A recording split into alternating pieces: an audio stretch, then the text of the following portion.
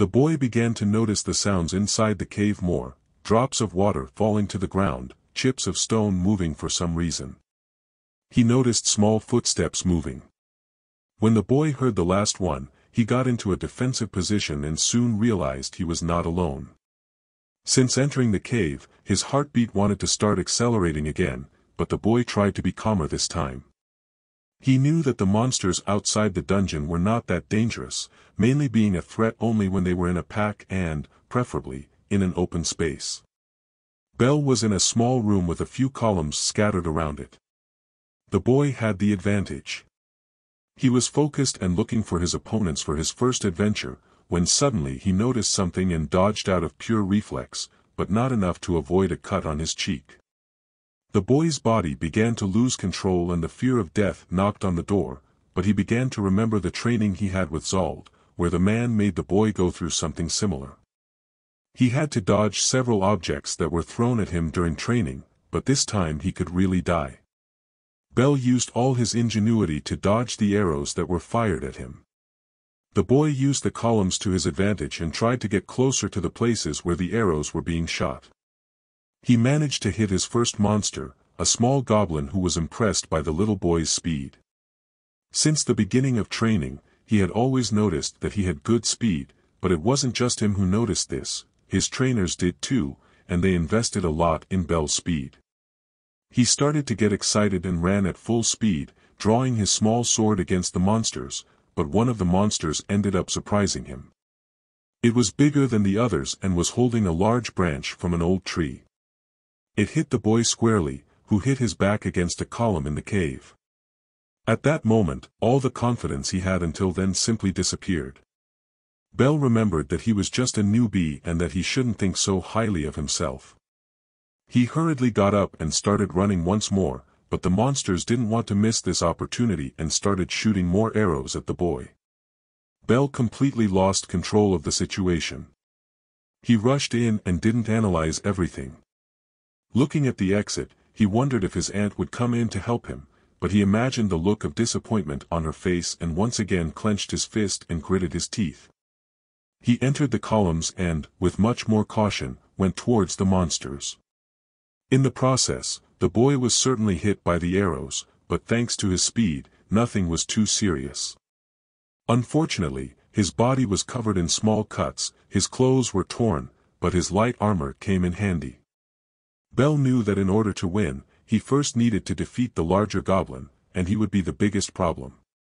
However, the boy didn't know how he would defeat him, especially since the monster was theoretically armed.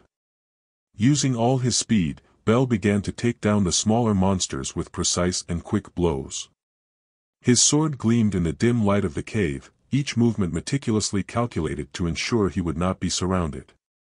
As he advanced, his eyes fell upon the largest of the monsters, a muscular, misshapen goblin who was clearly the leader of the group. The monster growled, raising a large makeshift club and advancing on Belle with heavy strides. Belle's heart raced. He knew this fight would be different from the previous ones. The lead goblin, using his makeshift weapon, delivered a powerful blow that Belle barely avoided, sliding to the ground.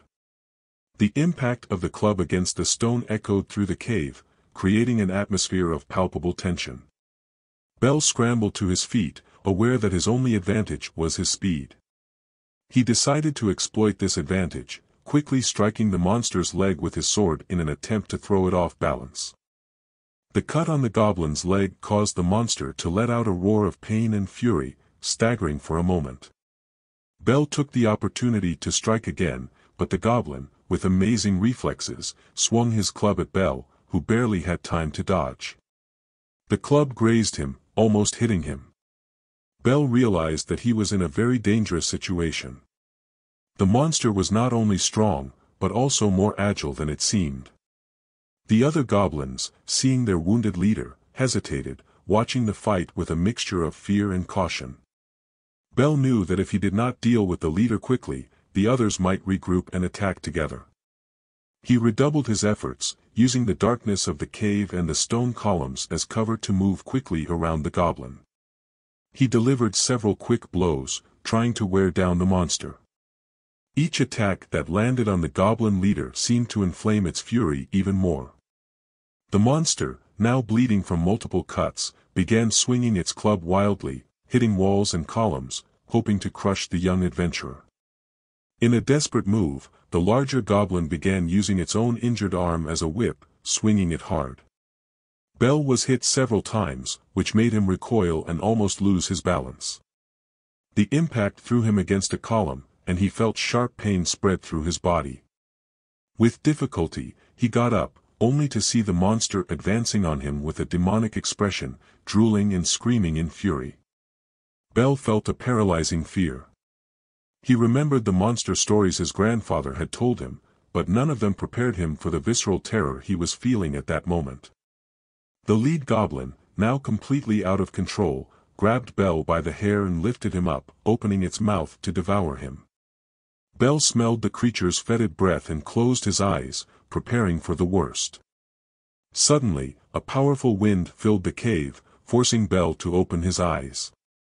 Everything around him began to crumble, the monster's arm holding Bell was severed, and the creature's body disintegrated in a burst of ash. When Bell stood up, still dazed, he saw Alfia, his aunt, standing with a stern expression. Around them, the cave was littered with debris and the remains of the monsters.